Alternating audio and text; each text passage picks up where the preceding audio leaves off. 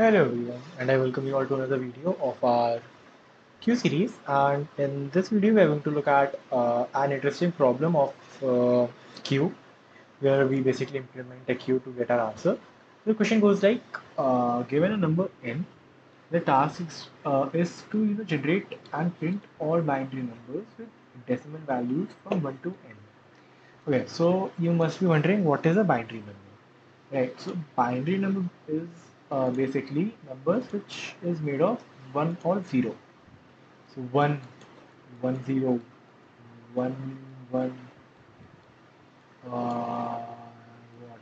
One zero one, one one one, 100. All these numbers comprises of only one and zero, and zero is not considered, right? Because zero it only because we need to print decimal value from 1 to n.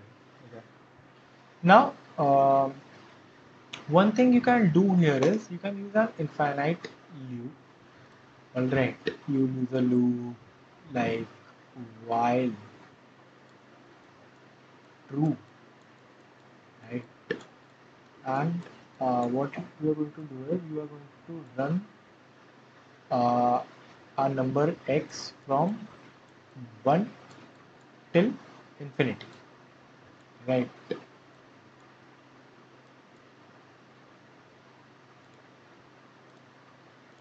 Right, you are going to run the loop from 1 to infinity.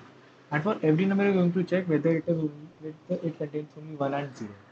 If it contains 1 and 0, you will do a count plus plus, right? And if count, uh, well, we have to do it for 1 to n. So you will basically have x less than n, not true, right?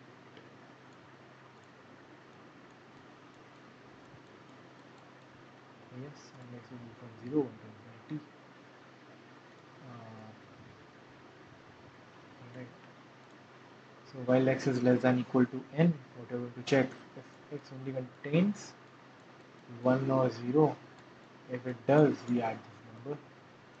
So as you can see, this loop would be, yeah, taking a big O of n, right? But suppose it was said that you have to print the first k numbers of this pattern. So this would take a very high time complexity. So in such case, what can you do? Right? That is the question. So now this is the part where our Q part comes in. Okay. Suppose in our Q, this is our Q. Yeah, this is our Q. Right. Now what I do is I insert 1 in this Q. And for every iteration, what I do here is I'll remove this one. Okay. Print it, and but I'll also in Q1 plus 0 and 1 plus 1. So now our number is 1 0 and 1 1. Similarly, I'll do this pattern again. I'll take out 1 0. Okay, so 1 will be here, and I'll add 0 to it. So it will be 1 0 0 as well as 1 0 1. And as soon as we uh, hit our counter equal to n, we return the vector. Okay, so basically we have to return a vector of string here. So let's try and code this thing. Okay. So let's have a vector, right? And let's have a q, q. Right. First of all, let's simply push 1 to the. Cool. Now let's have string as this. Okay. I'll say while, and let's have a for loop. For int I is equal to 0, I less than I space. This is the capital, right? Yeah.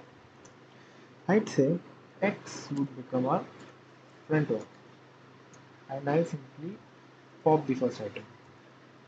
Now I'm going to push x plus 0, right? And I'm also going to push x plus 1. And since I have the x here, I'll do uh, answer dot push that x, right? Now in the end, I'll simply return my answer. Okay, let's try and compile this code. Hopefully there will be no error.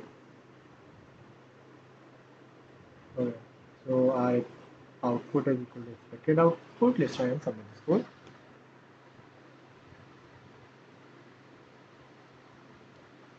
Alright, cool. All the test cases are running.